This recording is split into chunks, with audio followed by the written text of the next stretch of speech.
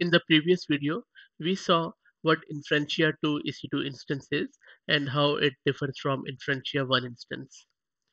Just to recap, Inferentia instances are geared towards deep learning models and are instrumental in providing tooling for generative AI.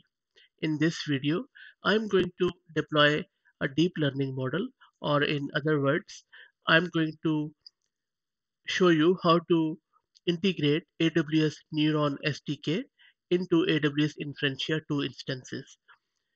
And then we will see how to configure and install and then use PyTorch machine learning framework.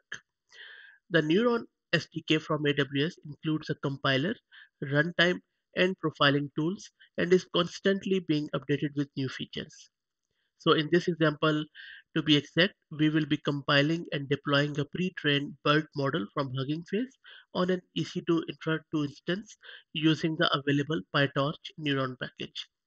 PyTorch Neuron is based on PyTorch XLA software package and enables the conversion of PyTorch operations to AWS Inferentia 2 instructions. So the first step here is to launch your infra or Inferentia 2 instance in EC2. AWS says that it's generally available, but I couldn't find it in Sydney region, so I am in North Virginia region. And then from there, you need to select the instance type. Once you click on instance type, you need to go to Inf2, which will narrow it down to all the four types of Inferentia 2 EC2 instance. Don't go for the 48x large, it will be way too expensive. You can select INF2X large, which has 4 CPU and 16 gigabit of memory, which is still a bit expensive, but we can you can run your model, the BERT model, on top of it. Will be built slow, but that would do the purpose.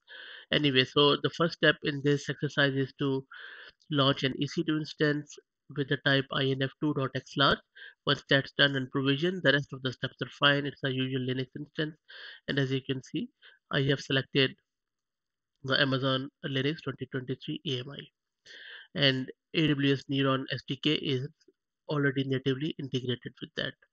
Once that's done, let's check the next steps. So again, we are assuming that you have already done the first step and launched the EC2 instance there in your whatever region is available as per your requirement. And once that's done, the next step is to source the AWS Neuron package. So you need to SSH into your INF2 instance and activate a Python virtual environment that includes the PyTorch Neuron package as mentioned from step 9 to 11. As mentioned step number 5. Once that's done, with you need to compile your PyTorch model into an AWS Neuron optimized torch script. So for that, you need to import the packages from line number 9 to 11. We're importing torch and transformer and torch neuron x from transformer.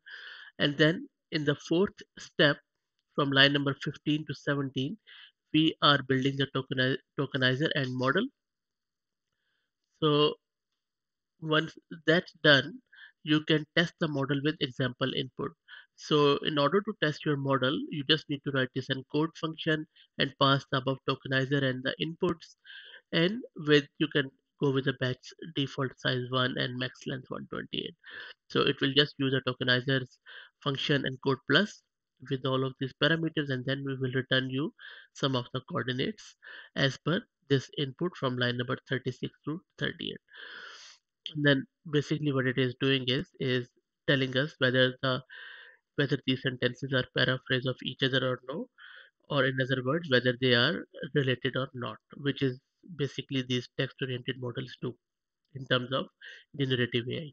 So as you can see, with just 38 lines of code, we can train our model on this Inferentia 2 instances.